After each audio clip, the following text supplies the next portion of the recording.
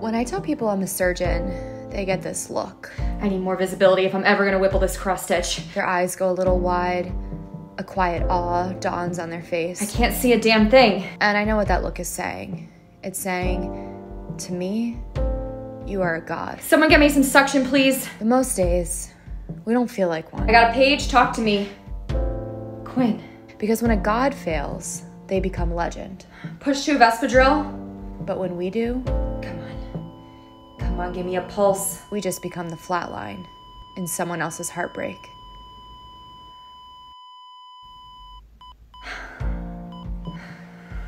And there sure as hell isn't anything legendary about that. I am prepping for the world's first ever semi-sizoid tame impala, so this better be good. Come with me to Peru. Quinn, I've told you 100 times, I did not come to this hospital to fall in love and elope with you. I came here to save lives. No, Cass, hear me out. We're surgeons, okay? We were born for this. But when I was in that shipwreck and I finally washed ashore, I realized it wasn't the doctors or the medicine that kept me alive. It was the thought of coming home to you. You don't need an OR to save lives, Cass. You saved mine the moment you walked into it. And where was your thought of me when you published our clinical study with only your name on it? Can we at least talk about this? Meet me in the on-call room. There's nothing more to say. I loved you, and you knew that. I would have gone anywhere in the world with you. And you took advantage of it. Now excuse me. I have to go make medical history for a second time. Doctor, she's coding. Yeah, I'm coming, okay? I'll take a double tonight, Ron. You want to talk about it? Thanks, but I really don't think you'd understand. Try me. Okay. I was performing a bilateral tracheotomy and a stage 3 double blastostomy when my lasso stitch snagged on a bone fragment. 3 seconds was all it took, and they were gone. You got any words of wisdom for that? Didn't think so. Actually, I was gonna say that the losses never get any easier. And then I was gonna ask you for some more details because I've been trying to solve that exact problem with my lasso stitch procedure since I published it 10 years ago. You're the Dr. Cameron Sessions? Your journals on bovine pancreatic shedding are the reason I went to med school. Well, I'm really glad you did. You should stop by my clinic sometime. Maybe we can improve upon my procedure. God damn it.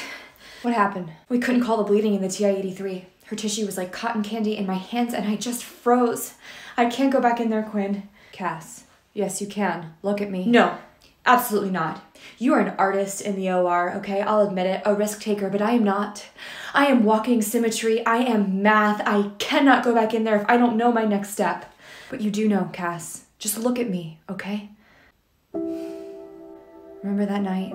Just you and me and the bottle of 73 Prosecco. Quinn, this isn't helping. Do you remember what you said to me?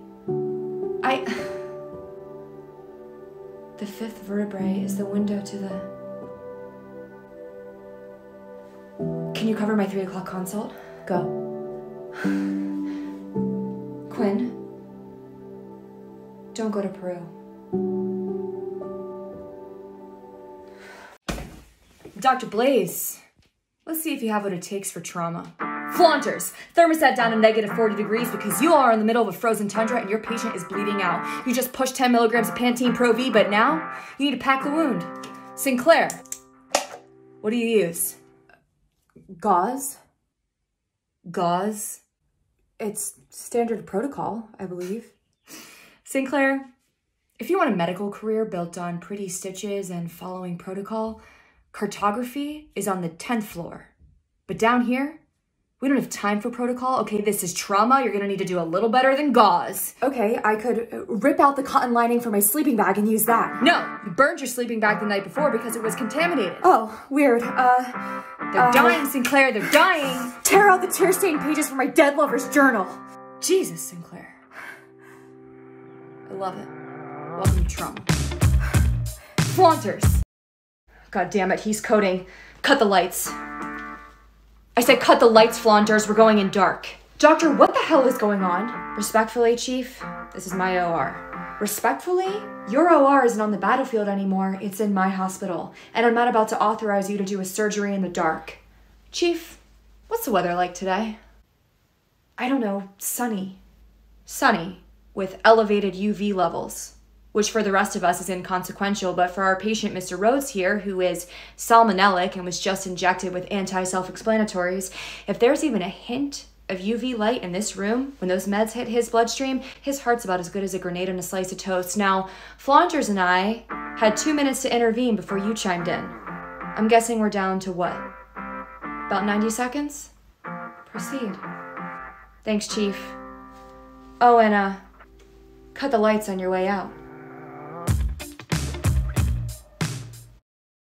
What the hell was that? That was my crepiotomy. Your patient had a desiccated census. Protocol calls for microfiche. Their kidneys had stopped responding to the hollandaise. They were going to bleed out. Except they didn't. Yeah, barely.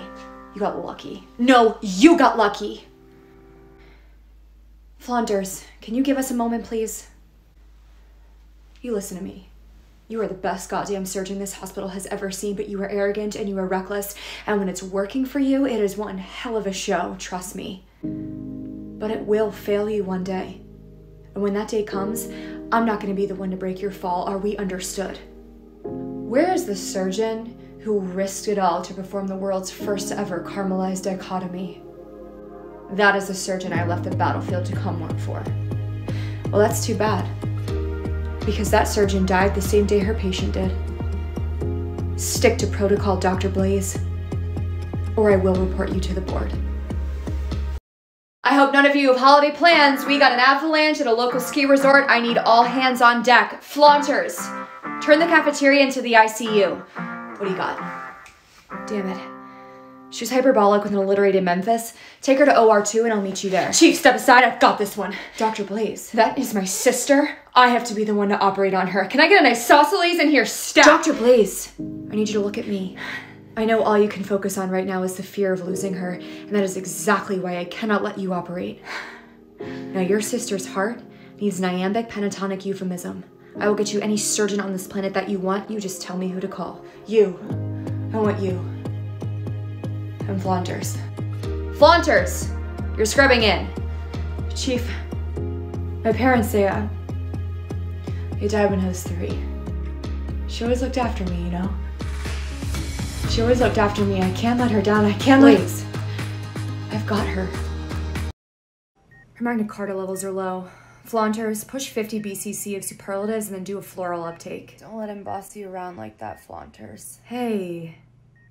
You're awake. Yeah, well, you never respond to my dinner invite, so I had to stop by your work instead.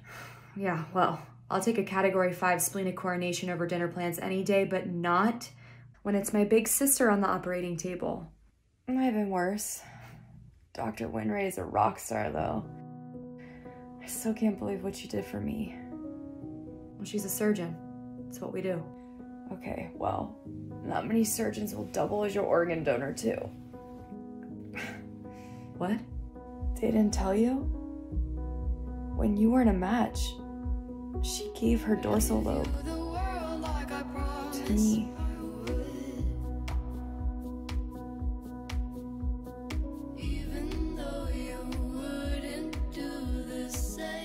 A dorsal lobe transplant on yourself? Dr. Blaze. Chief, what the hell were you thinking?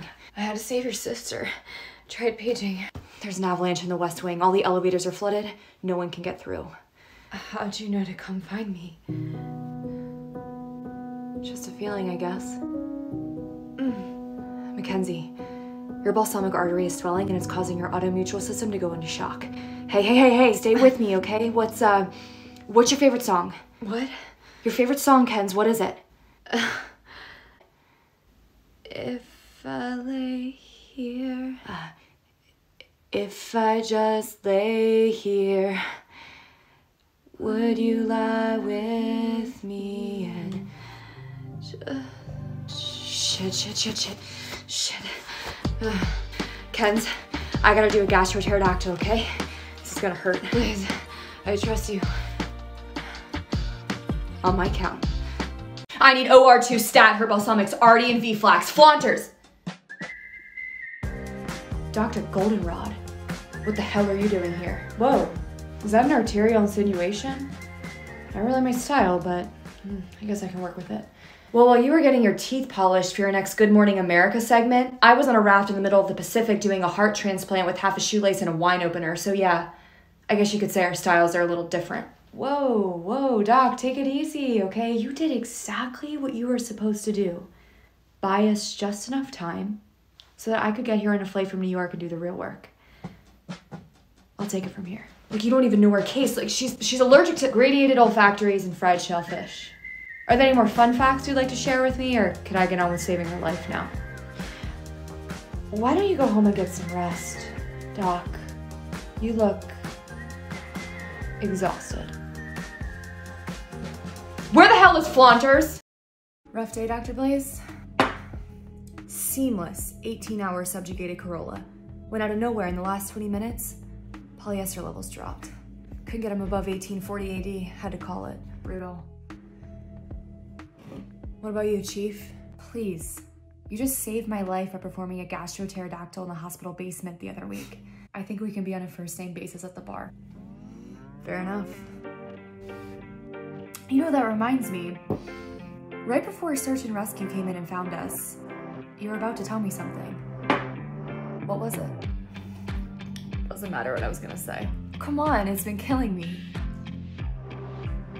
When we finally got you out, your husband was there to greet us. Trust me, whatever I was gonna say is irrelevant. We're separated, please.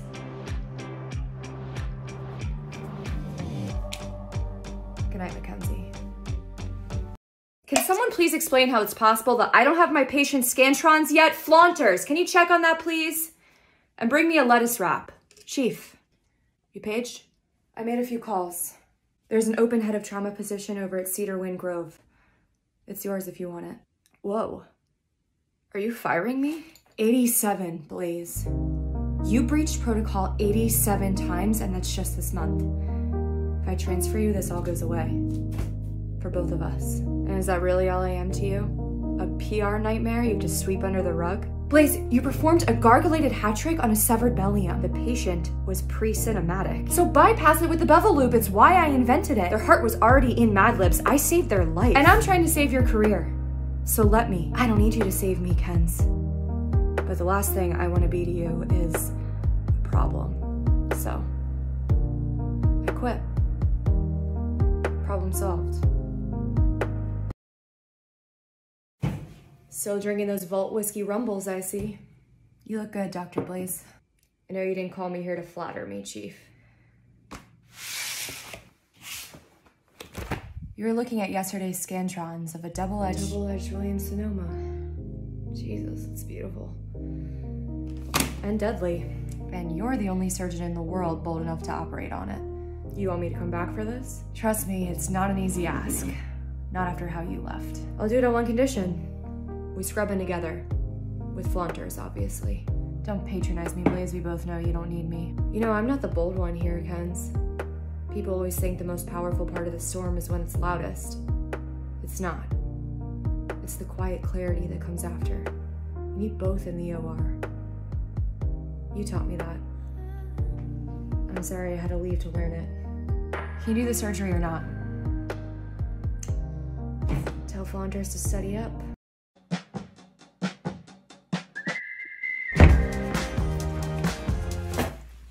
Flaunters, why don't I have a cappuccino in my...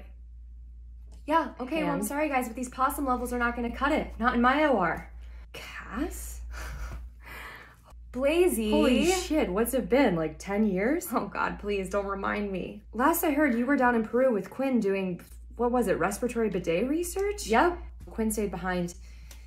You know, I'm just here helping out as best I can. Oh yeah? Helping out with what? Filling in for Dr. Wynray as chief of surgery, of course. Well, we must have our wires crossed because I'm here to perform a surgery with Dr. Wynray. It's this double-edged Williams-Sonoma. She showed me the scantrons herself, and I mean, shit looks like a death sentence if you ask me. Please, you're not performing the surgery with Dr. Wynray. You're performing it on her. Those were her scans she showed you. Damn it. Please. No. No, don't you look at me like that. If you look at me like that, it means you're about to give me a speech. And if you give me a speech, that means that what's next? What's next is that I go in there and I have to call it, and I'm not calling this one, not Ken's. Blaze. Okay, not her. Blaze, no speech, I don't have a speech, okay, but, okay, you remember back in med school, that night, we ended up at that weird lit department party? The night of Quinn's birthday? Yeah, the night of Quinn's birthday. Okay, so this guy, while we're there, this guy comes up to me and he hands me a poem to read. And I read it and I'm like, I hate this, it sucks. And he goes, that's because poetry isn't meant to be read, it's meant to be heard. And then he proceeded to whisper it in my ear. But the point is, we've been in that OR treating this double-edged Williams-Sonoma like it's fiction, but it's not. It's a poem. It's not about what we can see in there, it's what we can... Cass. Flaunters! Tadpole. Cass, talk to me. Williams-Sonoma's been fully alliterated. Excellent. Flaunters, vibe check. ACDC at 12.5 and holding strong. ERC's touching down. Hopefully it holds. I'm in. Shit. OC's crashing. Cass, how's the MCU? MCU's still holding at 1200 AD, but I don't like the look of that ACDC. Blaze, we should call it. No way. Not this close. Damn it, ACDC crashing, MCU not far behind. Kens, I need 2 more seconds. I need 2 more seconds from you, hear me? MCU at 800 BCE, I got this. 600, almost there. Dr. Blaze, visual on the aux cord. Got it, no one move. Come on, Kens. Come on. Just for a minute, I'd fall asleep and not dream about you. Oh, thank God. Thank God. We got you. We got you, Ken. Thank God. I don't know what to do. I didn't take the chance to tell you this when I could, and now I'm worried it might be too late, so I know it's about time, but here goes. Kens, Just for a minute, Please, Kens, welcome back. Holy shit. You got it. Yeah, you are officially Williams-Sonoma free. I knew you could do it. How many protocols did you break? None. A few. You know, I was just having this dream. You were there. I wish I could remember you. It was like you were about to say something to me. I'm sure it wasn't anything important. No, you sounded so serious. It was like you're about to profess your love to me. What? if just for a minute, I'd fall asleep and I'm gonna not dream about get you some more water. Flaunters? I hate to. You think you got what it takes to be in my trauma department? I respect that. Back row, you got any houseplants? Oh, chrysanthemums. I hear they're beautiful this time of year. Get rid of them. Give them to your grandma. I don't care. When you are here, I need you here. Not wondering if you watered your plants on Saturday. Second row. You're about to close on your patient's Mediterranean Nintendo when all of a sudden, there's a volcano in aisle 3. Nothing you can't handle for a Tuesday except this time. This time, second row, your patient's allergic to lava. What do you do? What do you do? No textbooks. No textbooks in the trauma department, people. Your 8th grade theater camp is of better use to you here than that fancy medical school your parents love to name drop at dinner parties, okay? It's not about following the rules. It is about... Welcome back, Dr. Wynray. Falling in love. It's about walking to the edge of death and destruction with someone and saying, hey, I'm right here. I'm not going anywhere. Not till we're through. Shipwreck in L3. Let's go. Flaunters. Why are you looking at me like that? You're scrubbing in. It's good to see you back in here, Chief. Well, I wouldn't be here if it wasn't for you. It's the honor of my life to save yours. Dr. Blaze, was there something that you wanted to say to me? Sorry, I know I'm late. Paparazzi found me at the airport again. Dr. Goldenrod. Sorry, why is Doc Hotshot here? Whew, I don't know. Maybe because of the 1, 2, 3 Tad Mallories I've won in my career. But you wouldn't know anything about those, would you, Dr. Blaze? I've called you both here because patient X has a relegated gerund, which we all know can be repaired with a simple Bridgerton stitch. Surely you didn't fly me in from New York for this. Where did the patient fall in the Homer Iliad scale? 800 BCE. Then this isn't just a gerund we're dealing with. This patient's heart is borderline cast iron skillet. Exactly. And I need you two to figure out how to fix it.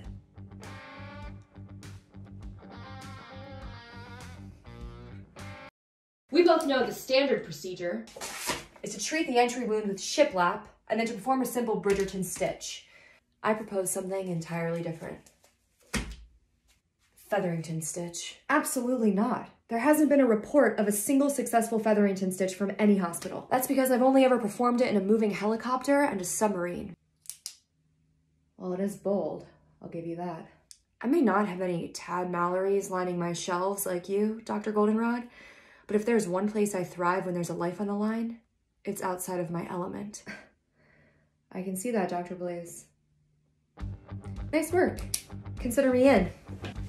As long as Flaunters scrubs in with me, of course. Oh, no, I'm sorry. Flaunters always scrubs in with me. Oh, how do I put this in terms that you understand? Flaunters assists me, or I tell the chief that I respectfully decline the surgery. Shouldn't be a problem, Dr. Blaze. You thrive out of your element, right?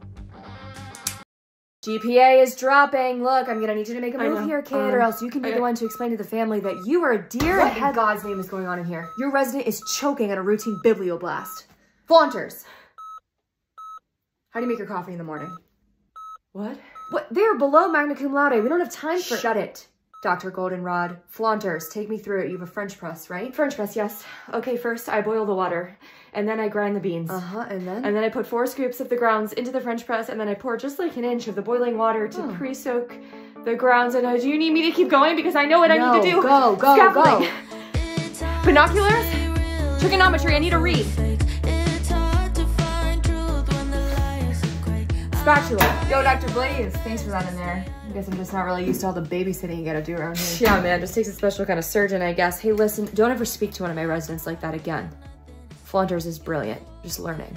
If you can't see that, that's on you. Morning, Chief. You need to sign off on this bilingual non sequitur. Patients insisting on a routine. Sorry, I just got a funny text back the morning after text. Day went well, I see. It really did. Good. Yeah, I mean, you're glowing. Thank you both for meeting me here. The first order of business is we have a new consultant joining us today, all the way from Los Angeles. She's gonna help us identify some care possible. Dr. Silven, impeccable timing. Allow me to introduce you to Dr. Blaze, our head of trauma, and this is consulting. Is that the official LA term for when you give up on your dream of being a surgeon?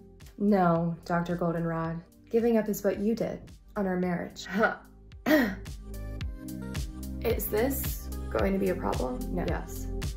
I'm gonna be bringing all these characters back really soon for really epic episodes, so please subscribe. And at the end here, I have the first ever Dr. Blaze video. It was too low quality to include in the overall compilation, but it's the video where I first discovered his character. It's completely improv, and you will see the moment where I say, Flaunters, for the very first time. Forget everything you learned in med school. Welcome to trauma. Rodney, drop your scalpel. There's no guarantee you'll ever have one again. What if there's a metal shortage? What are you gonna use? I'll tell you what I used. Working my 3rd term in the Coast Guard in the Bermuda Triangle, pulled up this couple, had to open them end to end. All I had on board, my bong and a shattered light bulb. Saved them both. Invite to the wedding. Saunders, you're stranded in the desert. You need to find a way to give your patient a phosphorescent blood transfusion. What do you use? Too slow. Your belt buckle and a handful of sand. Flaunters! Can you please get me a cappuccino? No espresso, all foam. 8 sugars. Turners! You married? Get divorced. There's no time for love in trauma. If your personal life isn't in shambles by the end of your shift, you are not doing it right. We all know that standard procedure for treating a relegated gerund. We all know is to treat the entryway with relegated gerund is to treat the foyer with shiplap. Foyer is to treat the entry with shiplap. Is to treat the entry with shiplap. Is to treat the entry wound with shiplap.